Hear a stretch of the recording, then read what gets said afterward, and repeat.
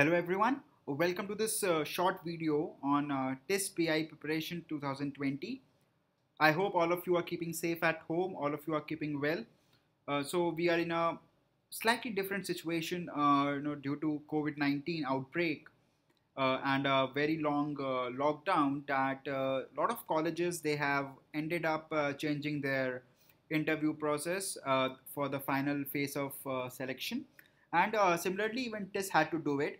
And in this particular video we are going to talk about that how do you need to focus going forward in terms of your preparation for TISS second stage of admission process. Just as a quick reminder, last year we had 137 final selections from our courses across testnet preparation. Now let's have a quick look at some of the changes. So first of all, PIT has been scrapped. So as per the process for the students who are yet to have their PI and those who could not have their PI before the entire lockdown thing, for them PIT has been scrapped.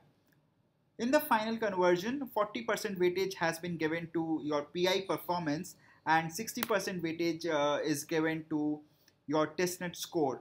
Now, we all remember that HRM and ODCL students, they had to undertake a different exam called TISS-MAT as well.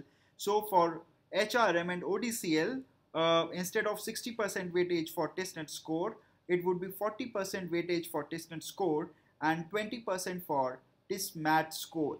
So your TISS-MAT preparation, your TISS-MAT performance does not go for a waste. It would count in your final selection if you appeared or say if you applied for HRM and ODCL.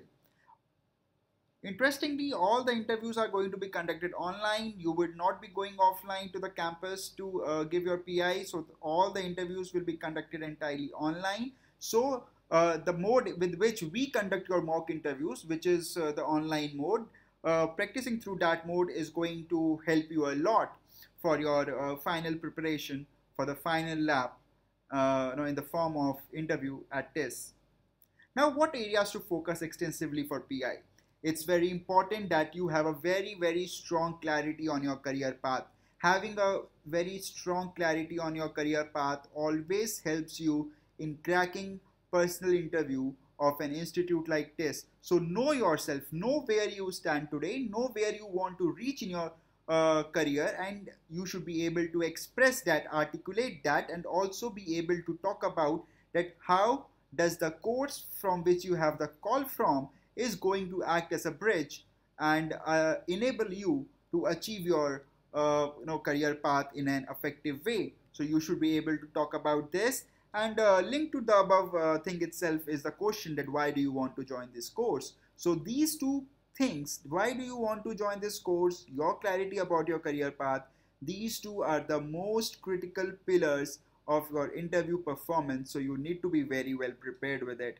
Apart from this, the third area from which TISS has been asking a lot of questions to the students who have had their interview already, and especially the international students who had their interviews conducted online, is questions related to graduation, any projects which you may have done, any internships which you may have done, any NGO work, or any other WorkX related questions. So these are going to form an important part and the third most important pillar of your interview performance.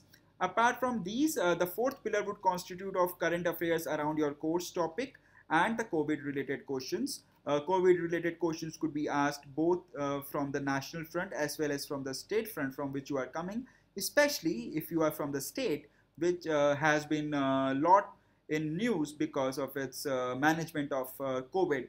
So these 5 points form the four most important pillars for your interview performance.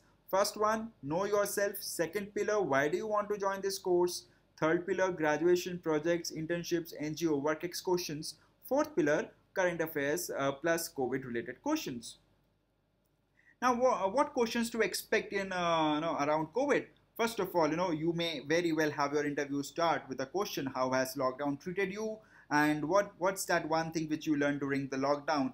We have had a long enough lockdown, and it is expected that as a constructive professional, as a self-motivated professional, as a proactive professional, I would have learned something new. This could be learning a new recipe, this could be doing something around fitness, this could be doing something around yoga, this could be around playing an instrument, this could be around developing the addiction for a new sport, or any of these could be the answers for this kind of a question. They can also ask you that how ready do you think India is now to handle the future surge in cases of corona, plus what improvements do you think that India should make in its healthcare for handling any such pandemic in future. So these are some of the questions, followed by another set of questions like what is the impact of corona on middle class workforce that goes to office, impact of corona on economy, how as an HR do you think workforce could have been managed well. This is an important question for those who are appearing for HRM and ODCL. Then things like impact of corona on agriculture, MSMEs, migrant laborers. One thing which you need to remember in all these answers is try to include the data points. Do not give subjective answers. There are so many data points around all these areas which are floating in the news. Pull out those data points, frame your answers, come out as a very, very well read person while you are answering these questions in the interview. They can also ask you about Arogya Setu app. This is another important thing which is going on. So try to read about Arogya Setu app as much as you can. Plus, from the state level, they can ask you questions around the number of corona cases in your state, what's the current situation in your state, why are some of the states hiding the cases, how are you handling the attack on corona warriors, especially if you are say someone who has applied for masters in public health, masters in hospital administration. These kind of questions could come to you because you are going to be the future warrior for such kind of a pandemic situation if you are the part. You should also be aware of the cases from your state, the recovery rate, the mortality rate, and how are these numbers pegged against the national average for these metrics. So it's important for you to prepare all these questions.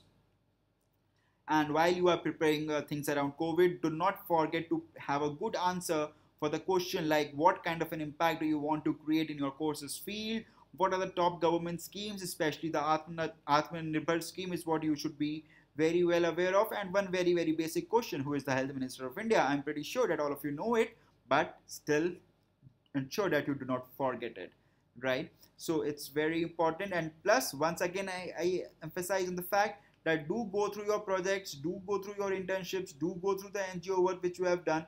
There would be questions which will be asked from there. With this, we come to the end of this quick video. I wish everyone all the best for your interview. Do not get worried about the new format. Do not worry about the PIT being scrapped.